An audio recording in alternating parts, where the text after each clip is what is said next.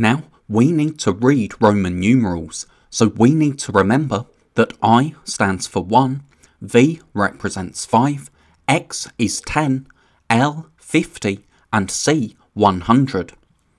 So first, IV is 4, because that's 1 before 5.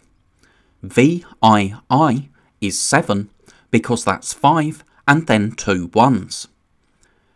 XIX is 19, because X is 10, and then IX is 1 before 10, so that's 9.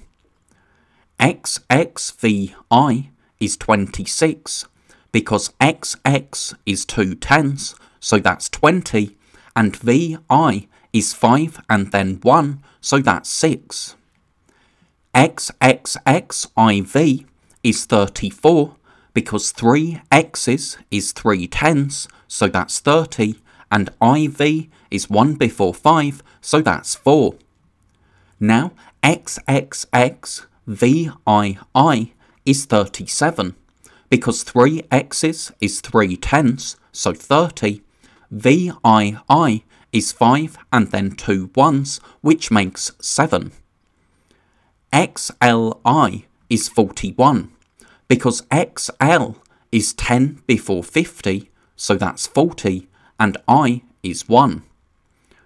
XLIV is 44, because XL is 10 before 50, so 40, and IV is 1 before 5, so 4.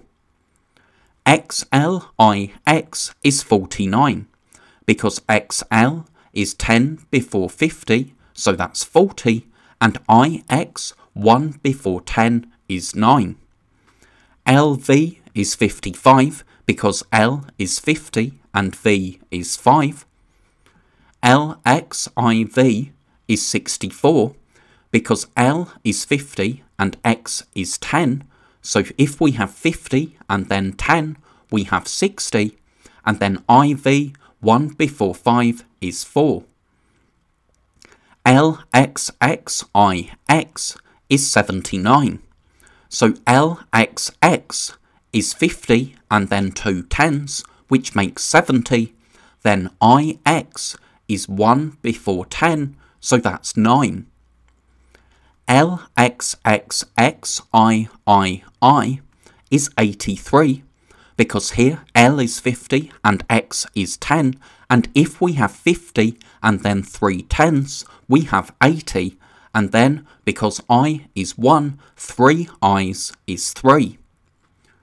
XCIV is 94, because XC is 10 before 100, so that's 90, and IV 1 before 5 is 4. And finally, XCVIII